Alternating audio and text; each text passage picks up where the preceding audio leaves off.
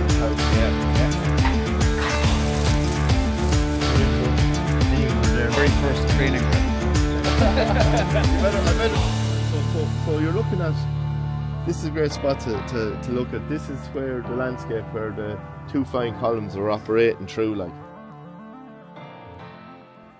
Okay, Davy, so this is one of my favourite monuments in Tipperary. This is the Dispatch monument. We're here in Graigue, and we're kind of in the middle of, we're between Clonmel, Rose Green and New Inn, which is only a couple of miles that way.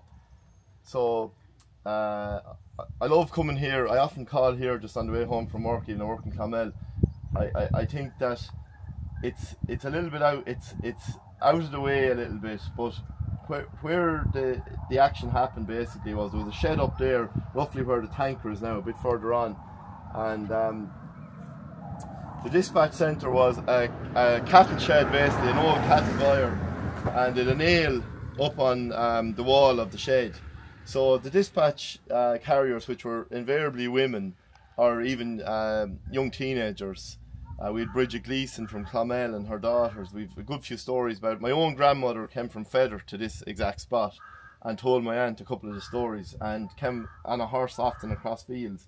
But they'd bring their messages from the different companies. This was guerrilla warfare, obviously. They'd bring their messages, they'd be left in the shed above.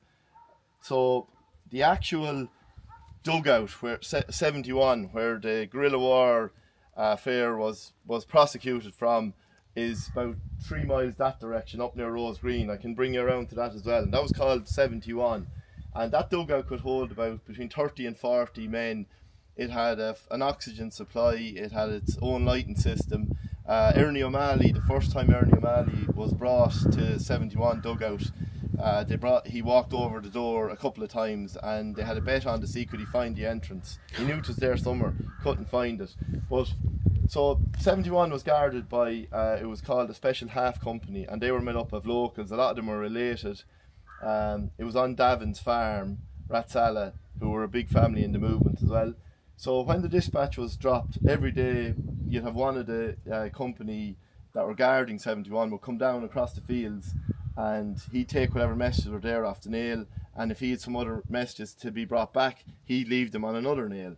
So the thing about the dispatch centre is the people bringing the messages did not know where 71 was. So basically, obviously the less people that knew where the main dugout was, for safety reasons, the better, like. So it was a well kept secret, but 71 was under constant surveillance by the Half Company, which is made up of about 35 to 40 men, and often it might look like a lad working in a field or whatever. They were guarding the dugout, because if that dugout was seized, that was the heart of the operation, and the 3rd Tip Brigade would have been in serious trouble. The war would have stopped, like, you know. So this monument was put up in 1972, and Sean Fitzpatrick from Tiptown unveiled it, and he was one of the surviving members.